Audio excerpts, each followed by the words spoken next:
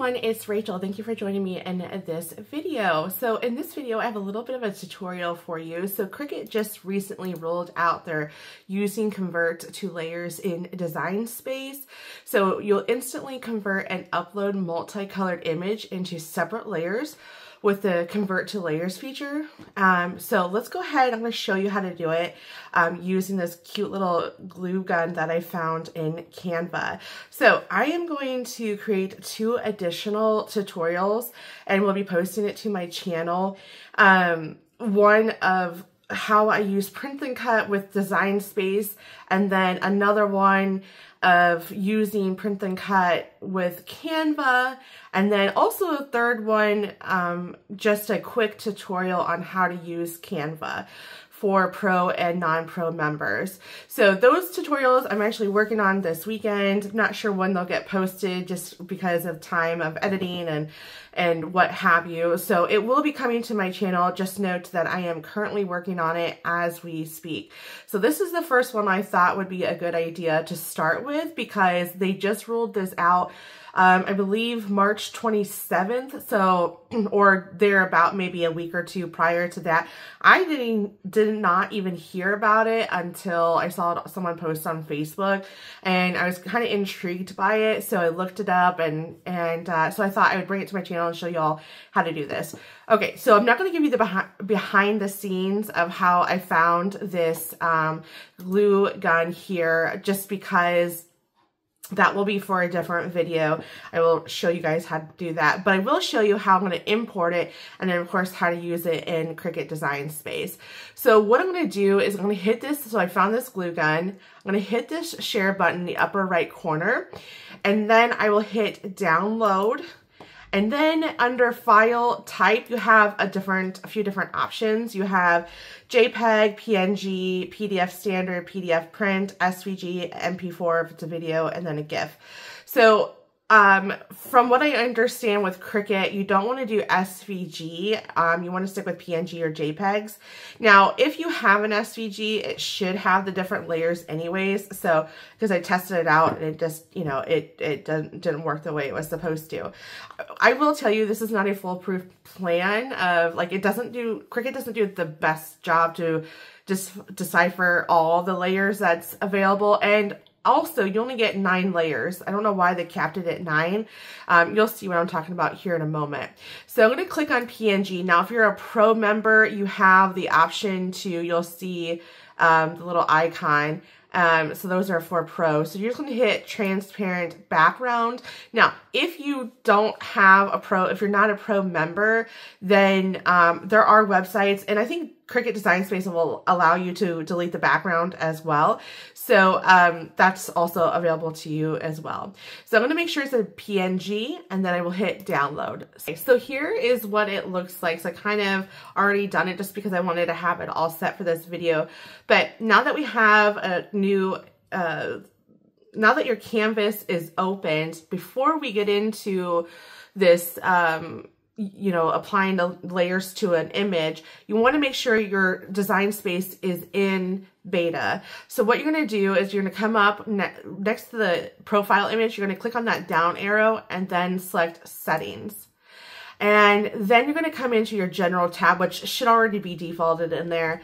And then where it says application experience, you will click on beta. Now, before you do this, if you have any cut files open, you're going to want to exit out of this, save it, and then go back into this and click on beta and hit done. Because what will happen is it will restart the design space, so you may lose what you have worked on. So just make sure that you hit save. I'm already in beta because I wanted to test this out before I actually brought it to the channel.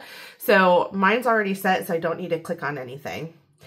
You will hit done and then go through that process, okay? I'm gonna go ahead and exit out of that because I don't wanna make any changes. I will then hit upload, upload image, browse, untitled design, open, and it's untitled design because I didn't save the name in Canva, and that's why it's labeled as untitled design. So I'll hit continue, And if there's a background, so like this is what I was talking to you guys about, like if you don't have a pro membership, because you can use Canva for free, you just want to get all the images and all the bells and whistles that a pro member would have, so which is removing the background. So this is where you would have to remove the background. So you would click here, like anywhere outside of this glue gun, and then there's another opening here, so you just click in between there, and you can zoom in to make sure that you accidentally don't click on, you know, your image or anything like that. Okay, so now that you've done all of that, hit apply and continue. And it also, just as an FYI, your image doesn't have to be like cartoon-like this is. You can actually have like a genuine image, you take a picture of something and then you can do that. The only thing with that is it's in beta, right? So they're testing it out. It's not foolproof. Cricut has its kinks, you know, there's always something wrong, or they're always trying to work on something. And because I tried something different, different image, and boy, did it do a bad job. So this is not going to be like perfect. So just keep that in mind. But it is a pretty cool feature. So I tried to pick something that has a lot to it, but not too much. So I'm going to hit apply and continue.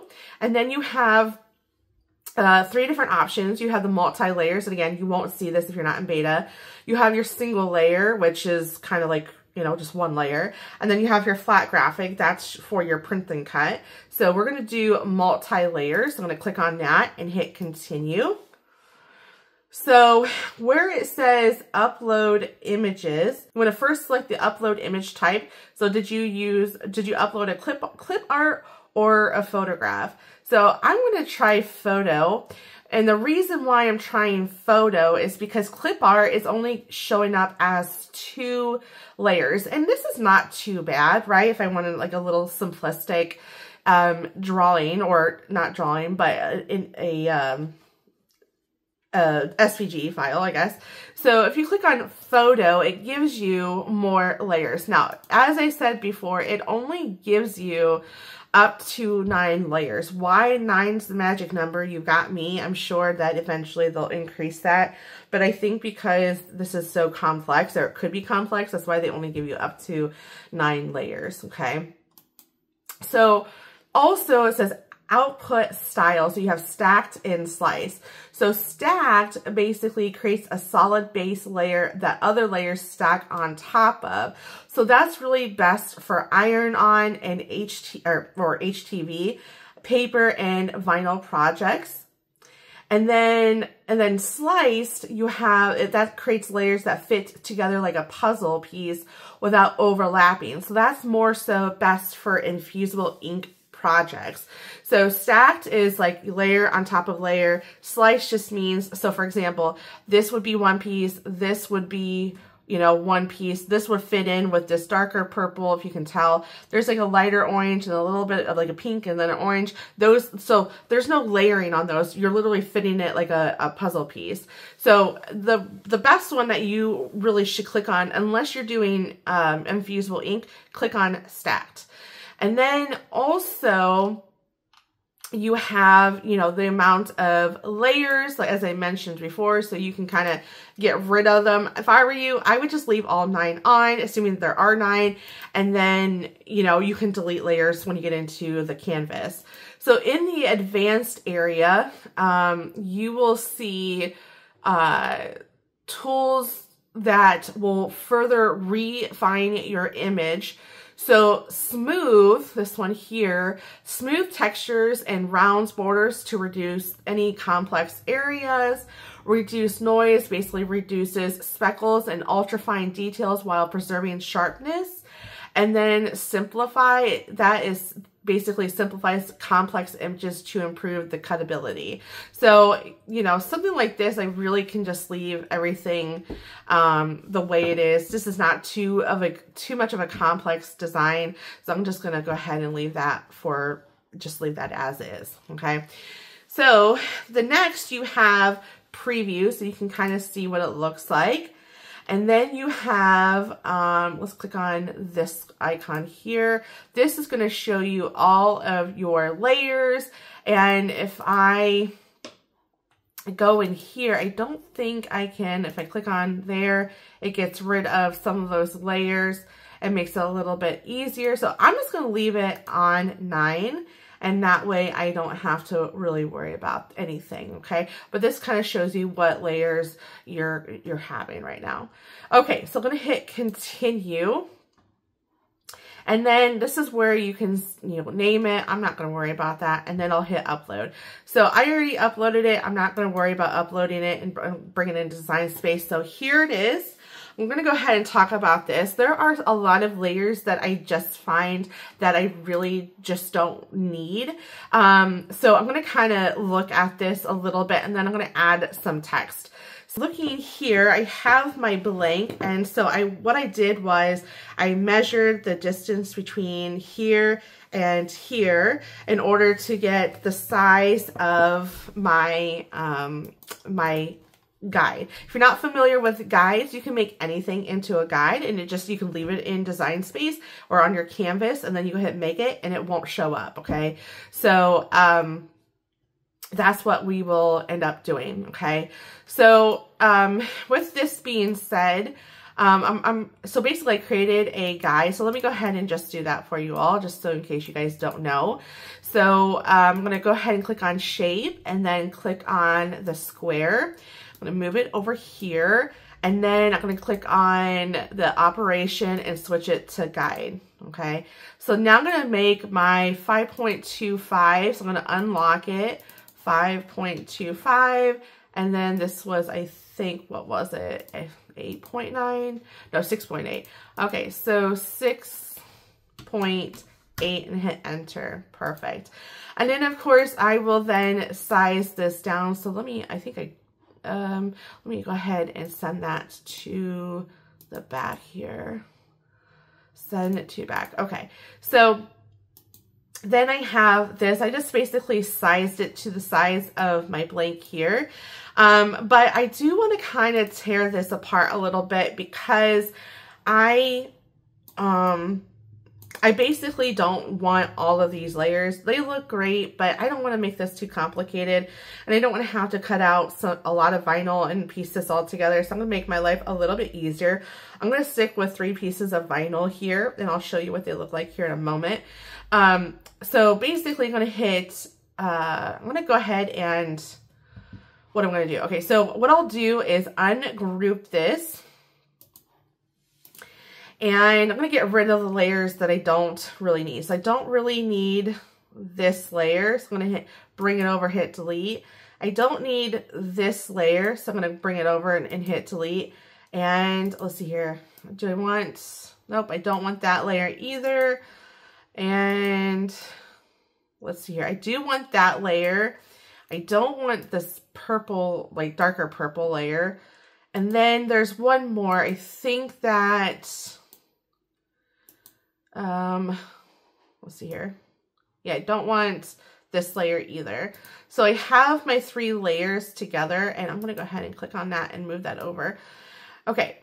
So now what I'm going to do is, now that I have my 3 layers, and the reason why I am keeping, in fact, actually I probably should keep that one there to keep it centered, right?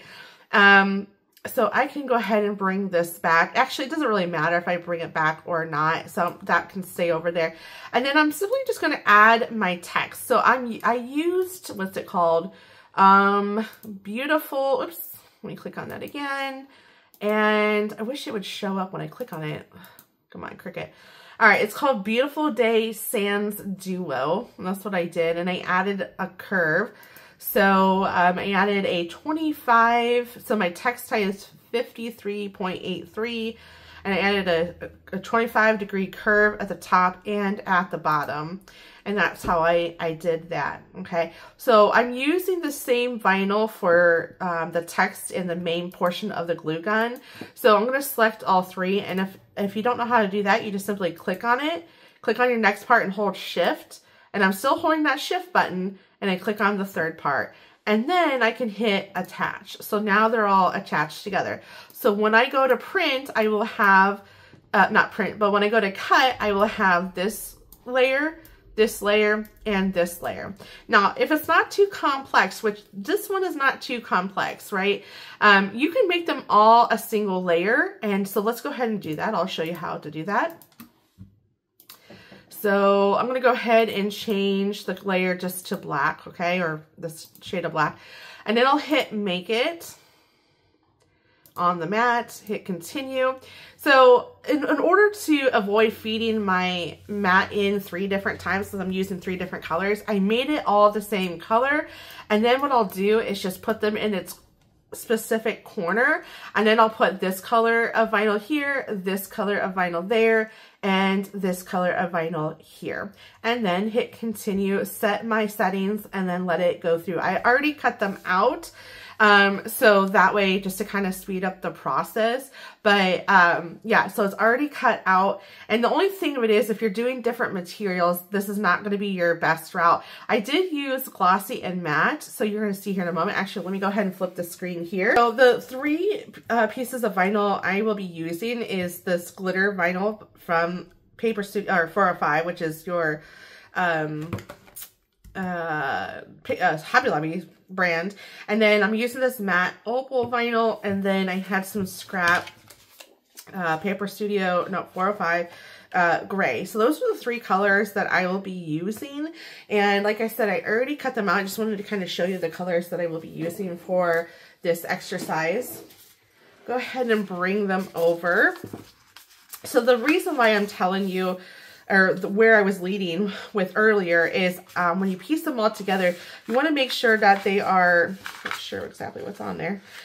You want to make sure that, you know, they're all the same. So we have 2 mattes, and then we have this glossy. So we'll see if it weeded well. I've done this before where I had matte and glossy at the same time, and it weeds out just fine. So let's go ahead and weed out all of our pieces here.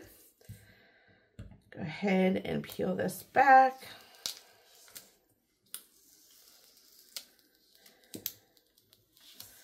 Perfect. Okay. And then let's go ahead and get this weeded out.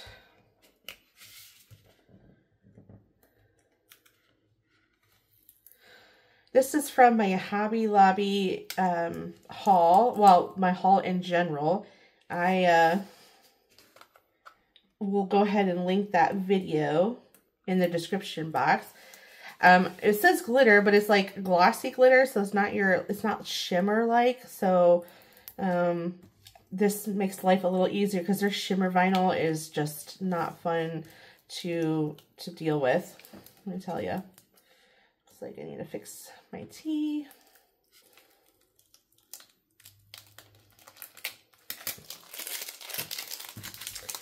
Okay, now that I got that big part weeded out, I don't think this weeded really well as much as I would have liked, but that also could be because I used the matte setting. I figured I have 2 of them that are matte, 1 glossy. I'll go with the one that,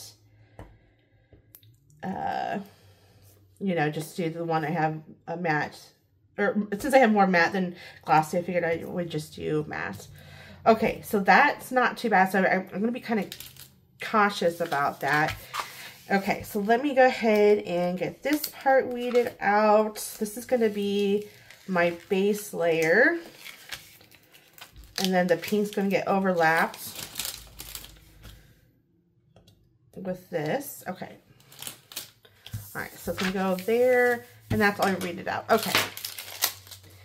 So obviously I'm going to need this to be centered on my blank here, but this one has to go down first. So I got to think about how I want to do this. I think, yeah, I'll just go ahead and use some transfer tape and transfer it on here, but I'm going to cut a large enough piece first. Now that I got the transfer tape all cut out, go ahead and move that, and then I'm going to go ahead and get this. Oh wait, I need this first. Okay.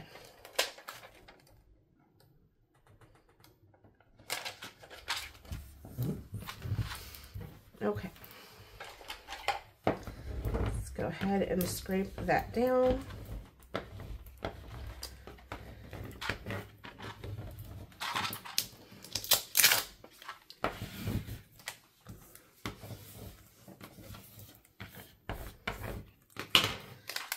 All right. peel this back really carefully.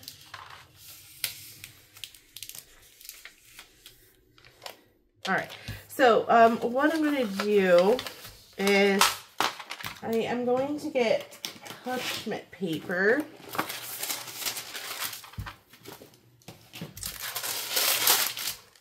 Because, let me move this out of the way here. I don't want my vinyl to stick down onto my table. That would not be good. I was thinking to cut off some of this pink because I think that pink might show in the gray, but that's all right. So the reason why I'm using my parchment paper, as I mentioned before, I do not want it to accidentally line up. In fact, I might need parchment paper for this part too. Okay, took a minute, but I think I might be a little bit off, but you know what? It's just the way it is. Okay, so I got that. And peel that back, so I no longer need that. And then I think what I'll do is I'll burnish the back, not the front, because I don't want my vinyl to stick to the table. Okay, so not perfect, slightly off, but it's something I think I'm willing to live with. I did have to cut off the sides here because I kept on wanting to stick and make my life difficult, or made my life a little difficult. So I'm gonna go ahead and just, oh geez. And I want to cut off the top here because I don't want to have to fuss with that either. So I'm really trimming that down to size here. Looks good to me.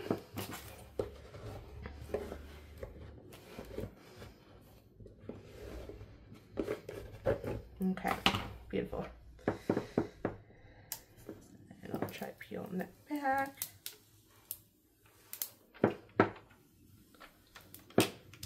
A little bubble. Sure, we'll work this way out. Fix that here in a moment. Perfect. I really would love for I hope this, I'm worried about that gray, honestly. Worried about that gray. I'm worried that the pink is really going to push through that gray and make it look kind of weird, but, you know, I will just have to be okay with it. All right. And then I will take that. Don't need that anymore. Bring that over here. Scrape that. Now, you could have taken a step forward and sliced everything, or you could have done that, what is it called? Not stacked with the other option. You could have done that, so that way it would just fit in like a puzzle piece. That would have been an option. Next time, I think if I do this again, I might try that. So this is a great alternative if you don't have print and cut and you really like an image that's a JPEG. This is a great alternative. I do think there's things that they're going to have to work out because it's not always going to be the best, especially when it's a really complex image. It's definitely not going to be an easy task, in my opinion. All right, there we go. I am absolutely loving the opal's kind of little overshadowed with that pink glitter, but overall, I think that this came out awesome, and I feel like all of us crafters has said that a time or two. Like, I can totally make that. You know, it's like $20, $50 in the store, but I'll spend $100 in craft supplies to make it, right? It's just the fun. You know, it's there are two different hobbies: buying craft supplies and then actually crafting, right? All right, that is how you using Convert to layers in Design Space. I hope this helped you out, and let me know if you end up trying it and how it went for you. All right, I'll see you in the next one.